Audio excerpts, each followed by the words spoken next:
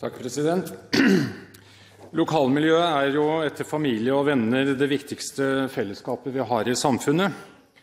Og det er viktig at vi der føler trygghet i lokalsamfunnet, og at kommunene på sine ansvarsområder kan tilby tjenester med høy kvalitet.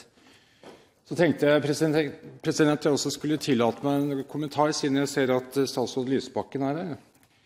At noe av det fine med de nære fellesskapene som utgjøres av familie, venner og nærmiljø, det er at det er fellesskap som klarer seg ganske godt uten departementsdiktat eller politikerstyring, eller enkeltpersoner, enkeltpartier som forteller hvordan de skal leve sitt liv.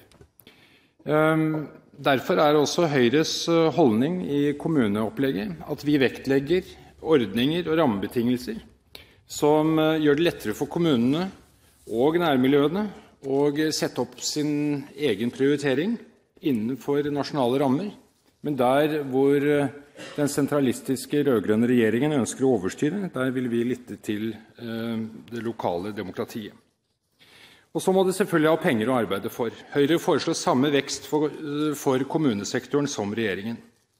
Og vi ønsker at dette følges opp med større lokal frihet, som jeg nevnte, slik at man kan foreta reelle lokale prioriteringer. Kommuneopplegget for 2012 legger til grunn et rødgrønt inntektssystem for kommunesektoren som ble innført i 2009. Da inntektssystemet ble behandlet, tok Høyre flere initiativ for at det skulle sikres bred politisk enighet, gjøre det robust mot endringer, slik at det også ble forutsigbart for de som opererer innenfor det. Dette gikk imidlertid regjeringen imot, og det ble i stedet innført et system som innebærer en klar maktforskyvning av innflytelse fra kommunene til staten. Det har i grunnen vært en underliggende tendens i hele denne rødgrønne regjeringsperioden.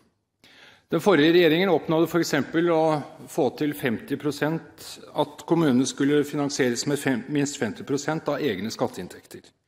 Regjeringen Stoltenberg har forlatt dette målet øyensynlig ved at man nå styrer denne andelen ned til skarve 40%. Høyre mener igjen at andelen av egne inntekter i kommunene må opp til minst 50%.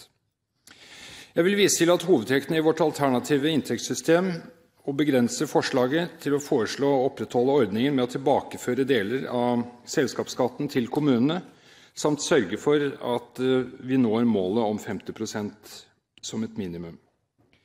Det er vesentlig at kommunene får beholde deler av selskapsskatten lokalt. Det skaper et driv i kommunene for å gi næringslivet gode forhold. Dette standpunktet støttes av både NHO og KS. Høyre har foreslått konkret at 4,25% av selskapsskatten tilbakeføres kommunene. Regjeringens opplegg for kommunesektoren i 2012 er stramt, og det vil kreve omstilling og unngå kutt. Forbedringer av tilbudet må skje gjennom effektivisering. Denne regjeringen overtok en kommunesektor i orden, velordnet økonomi, stram økonomi, men velordnet. Nå opplever vi at kommunesektoren som sådan har et negativt driftsresultat som vil bety enten omstilling eller kutt eller begge deler, og budskapet fra kommunene er ganske klart. En del av problemet er at staten sentralt fordyrer og overstyrer kommunesektoren ved at den ikke koordinerer sine egne sektorer og særinteresser som stadig uttrykker ambisjoner om hva kommunene skal gjøre, uten at det følger med tilsvarende friske penger. Regjeringen gir ingen bidrag i dette budsjettet til å dempe den forventningskrisen den selv har skapt, men fortsetter derimot å gi inntrykk av at handlingsrommet i kommunene er større enn det faktisk er.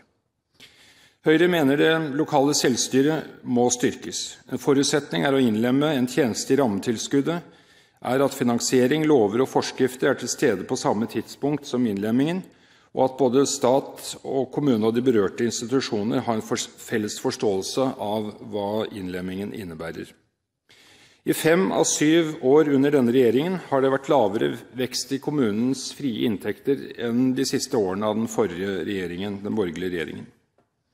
En gjennomgående retorikk om sultefòring, som visstnok skal ha funnet sted, på et tidspunkt da staten hadde omtrent 300 milliarder mindre å fordele, har de rødgrønne partiene forsøkt å skape inntrykk av at det har vært en eventyrlig vekst i kommuneøkonomien under denne regjeringen. Realiteten er at i 5 av 7 rødgrønne år har veksten i kommunenes friinntekter vært lavere enn den siste delen av den forrige borgerlige regjeringen. Takk.